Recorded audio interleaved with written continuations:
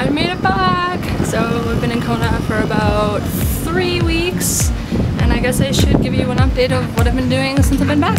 So let's go!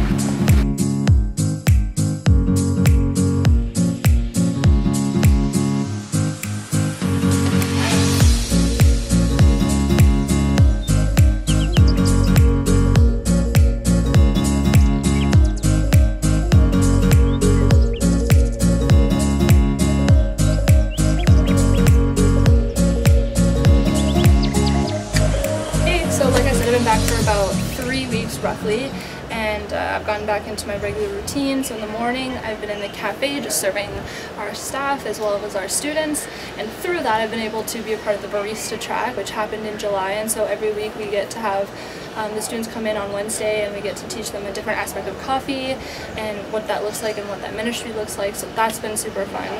And then we also get to have them in our cafe during the afternoon, so that they get to practice their skills, and that's been really fun to just see them just grow and learn about the ministry and learn more about coffee and just get excited about it. And I've gotten to learn a lot about them as well, especially because 2 of them are Canadians, which is awesome. So we get to bond over that, obviously, and bond over coffee. So that's been super fun. And then in the afternoon, I've been back in Gateway. It's been a bit of a transition just because one of my coworkers actually left.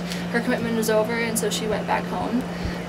And so that's been really testing. Just to be in that specific role by myself has been a little bit overwhelming. But one of the things that the Lord shared with me at the beginning of the year was just the word trust. And so over the last 2.5 weeks, the Lord has just been constantly going, Jayla, like, do you trust me?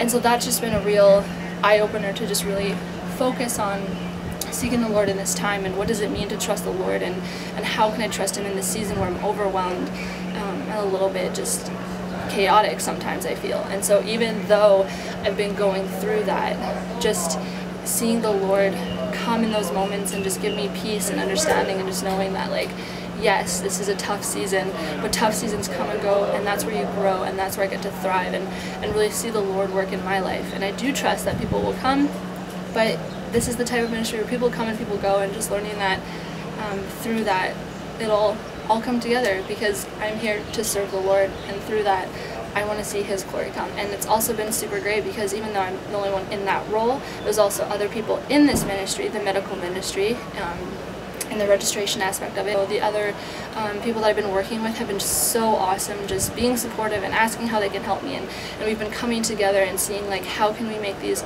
medical outreaches in Papua New Guinea really, like, thrive, and how can we thrive to see the outreaches succeed and see God just come and move in that nation. And so that's been really fun, and we've really been working together as a team. And I'm really excited to see what the Lord's going to be bringing in that area. We actually just finished our first outreach in July, our 2-week medical outreach in Mount Hagen, so that's been really good. And we have our next outreach at the end of August, so I'm really excited to get some more updates and some more stories and news and see how the Lord's going, and then share that with you. So that's pretty much what's been going on with me. I'm excited to share more about that in the coming videos, as well as the barista track. So keep watching, and you guys will see more of that in the coming weeks. Bye!